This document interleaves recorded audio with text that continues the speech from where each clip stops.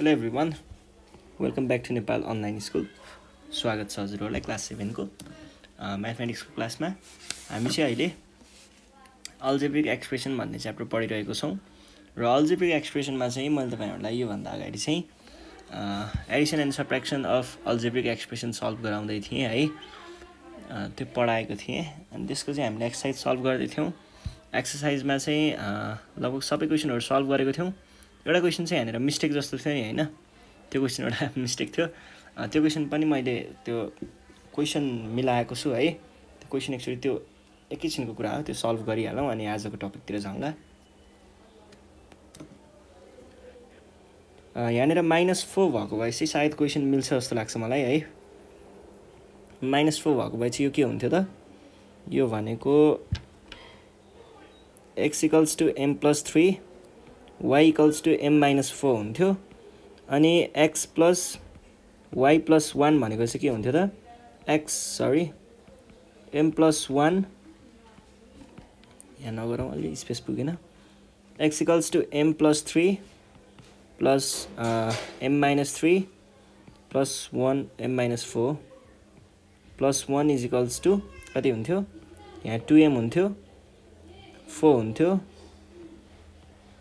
+4 -4 यो काटिन्थ्यो, यो भनेको 2m हुन्थ्यो हैन। Question number I solve. I मा चाहिँ हामीलाई यो भनेको थियो है। यो चाहिँ मैले पछि बनाएको सोचेको क्वेशनबाट चाहिँ कसरी हुन्थ्यो भन्दाखेरि x भनेको m+3 y भनेको चाहिँ m+3 y भनेको चाहिँ के हुन्थ्यो? m-4 - 7 = m+3 - m - कति भयो? +7 सरी +4 - 7 यो भनेको 2m + 4 सरी 7 - 7 = 2m भएर काटियो होला 0। यो भनेको 0 नै आयो, यो पनि काटियो हैन। यसरी चाहिँ यो प्रब्लम ठीक हुन्थ्यो। यहाँ बुकमा चाहिँ -4 दिएको रहेछ, -3 दिएको रहेछ, -4 बनाउनु होला।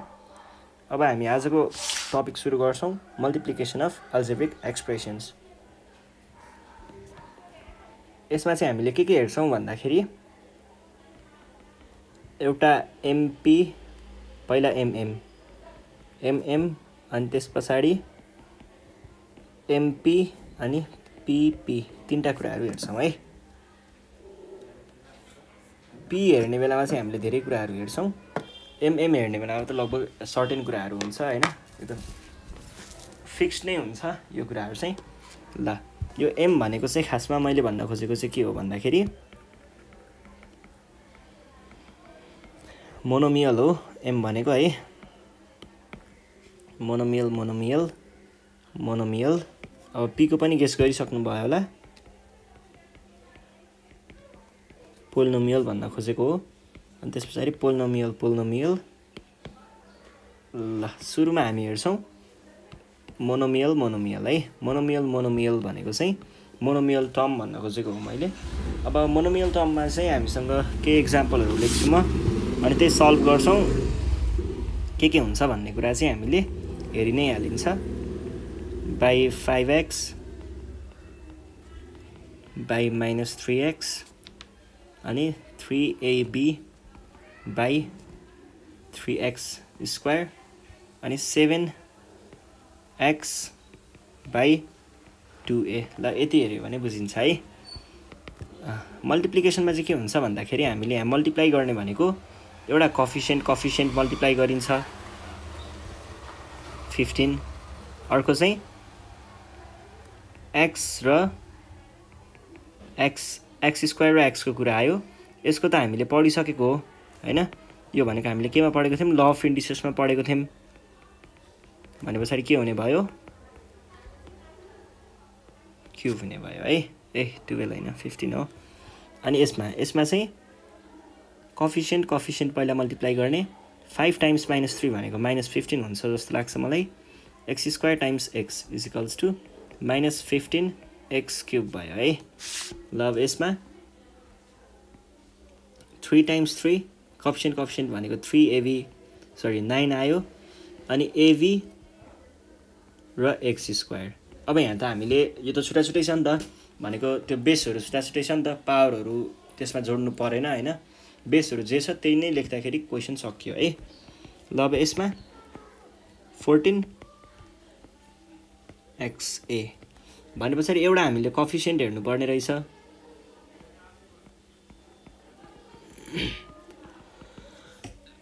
कोएफिसिएन्ट्सलाई मल्टिप्लाई गर्नु पर्ने रहेछ युजिङ साइन रुल है। साइन रुल पनि ख्याल गर्नु पर्यो। मल्टिप्लिकेसनमा चाहिँ मल्टिप्लिकेसनको साइन रुल हेर्नु पर्यो, हामीले पहिले पढेको छौं त्यो नम्बर सिस्टमतिर। त्यसपछि अर्को भनेको बेस हेर्नु पर्यो है। बेसमा चाहिँ सेम भएको केसमा के गर्ने, पावरलाई जोड्ने है। र डिफरेन्ट भएको केसमा यदि बेसहरू डिफरेन्ट छ भने एकै ठाउँमा लेख्ने।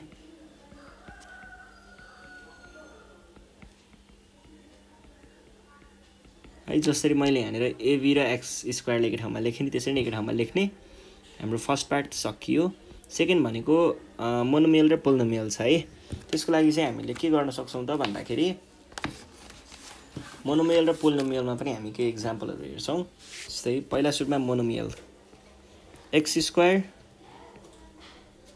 Plus be. मोनोमियल पोलिनोमियल र पोलिनोमियल मोनोमियल भनेको चाहिँ एउटै हो है, जे गर्दाखेरि पनि कुरा एउटै नै हो। ए भन्दा नि एक्स गरौँ एउटा चाहिँ x square plus be square by A square गरौँ। एउटा चाहिँ x square minus Y square by 3xy गरौँ। एउटा चाहिँ 2ab minus be square by minus 3a गरौँ है। ल अब फर्स्टमा यो हेर्नुहोस्, यसमा चाहिँ हामीले के भन्न खोज्दैछ भन्ने कुरा बुझ्छौँ। के गर्ने त, अब हामीले मोनोमियल पोलिनोमियल अथवा पोलिनोमियल मोनोमियल छ भने त्यसलाई हामीले सुरुमा चाहिँ के गर्छौं, मोनोमियल मोनोमियलमै चेन्ज गर्छौं। भनेको यो x ले भएको जति सबैलाई मल्टिप्लाई गर्ने भित्रको के हुने भयो त, यो भनेको x स्क्वायर टाइम्स x भयो र b टाइम्स x भयो। भनेको के भयो, x क्यूब भयो, यहाँबाट bx भयो। सकियो, यति गरेपछि पुग्यो है। ल अब यो यसमा चाहिँ यो भनेको x square plus b square times a square भन्न खोजेको हो। a स्क्वायरले x स्क्वायरलाई मल्टिप्लाई गर्ने, यो भनेको x square a square plus a square b square भयो है।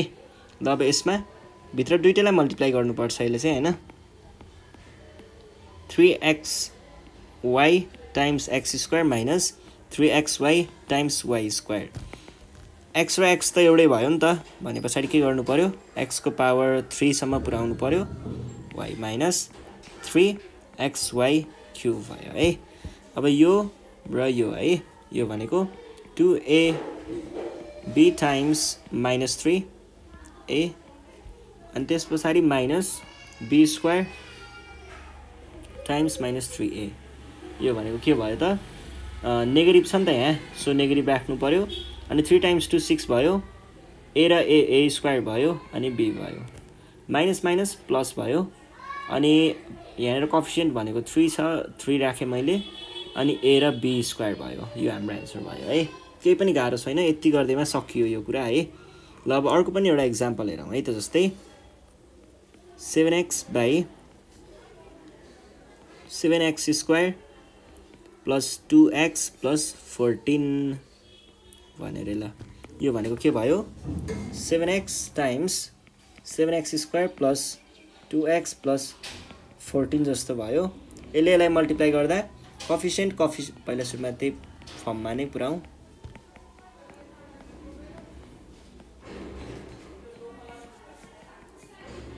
यो भनेको के भयो, 7 7 49 भयो है।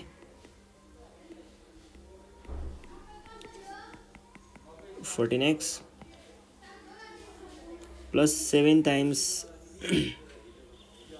कति भयो, 49 टाइम्स 2 भनेको 96। यो हाम्रो एन्सर भयो है। ल यसरी चाहिँ हामीले यो प्रब्लम 98 हुन्छ। मोनोमियल पोलिनोमियलको प्रब्लमहरु यसरी सल्भ गर्न सकिन्छ। अब चाहिँ हामी हेर्छौं पोलिनोमियल पोलिनोमियल है। पोलिनोमियल पोलिनोमियलमा चाहिँ हामीले जस्तै क्वेशनहरु लेख्छु म यहाँ एकचोटी x + y x - y गरौँ एउटा, अनि एउटा चाहिँ x + y x² - y² गरौँ, अनि अर्को चाहिँ जस्तै a² + b² + c² अनि x² + y² + z², अनि अर्को चाहिँ xyz + zx र z² x² y² p² पनि थपिदिउँ ल। अब योमा कसरी गर्ने त भन्दाखेरि पहिला सुरुमा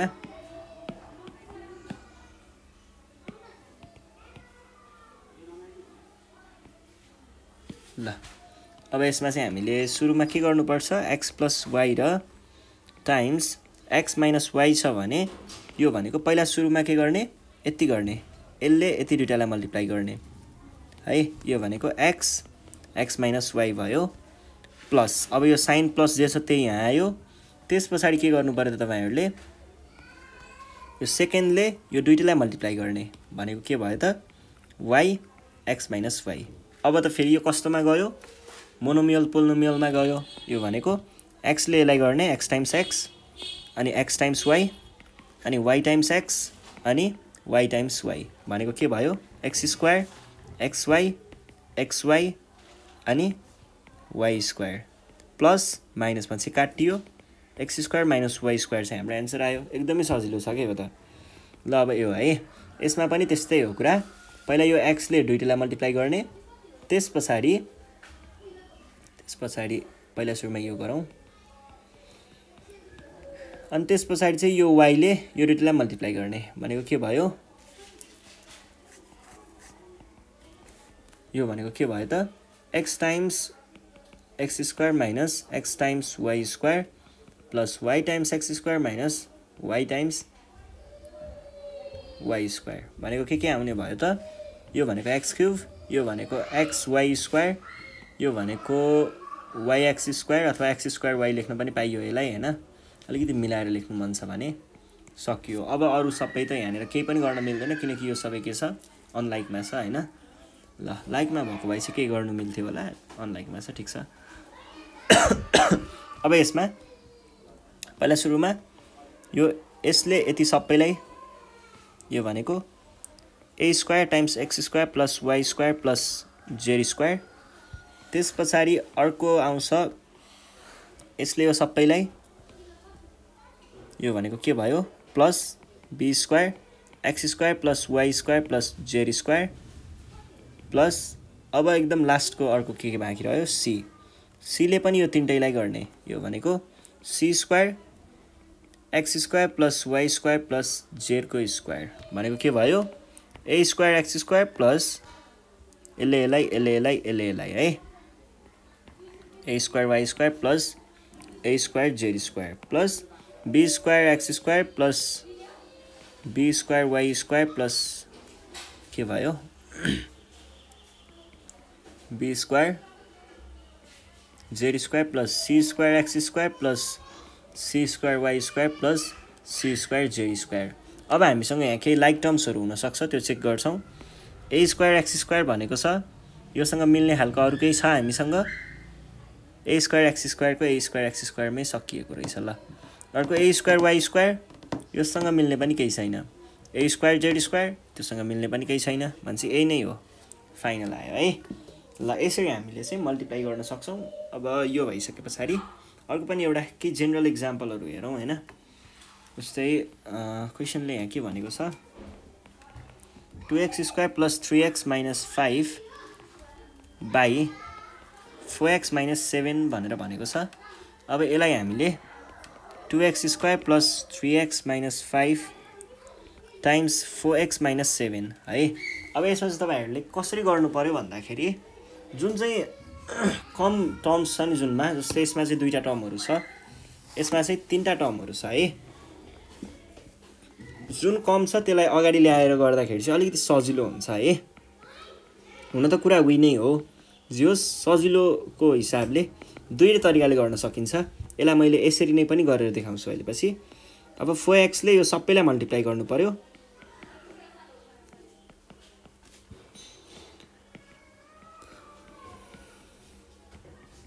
यो भनेको के भयो त 8 भयो अनि x यसरी जम्प नगरौँ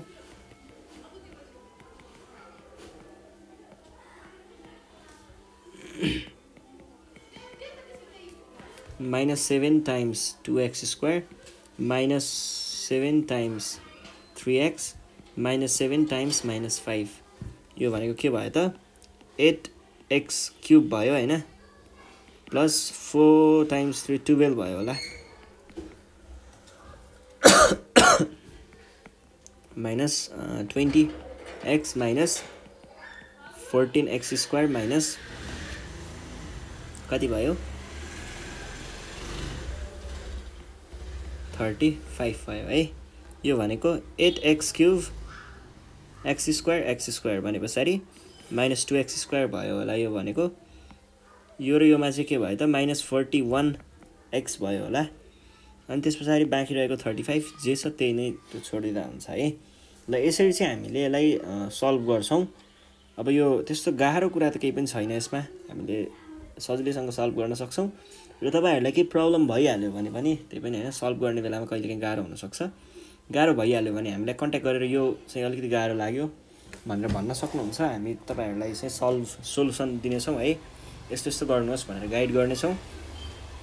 प्लस अरु केही प्रब्लमहरु छ भने पनि आफ्नो एकाडेमिक तथा पर्सनल कुराहरुमा पनि प्रब्लम छ भने प्रपर गाइडेन्सको लागि चाहिँ नेपाल अनलाइन स्कुलमा कल गर्न सक्नुहुन्छ।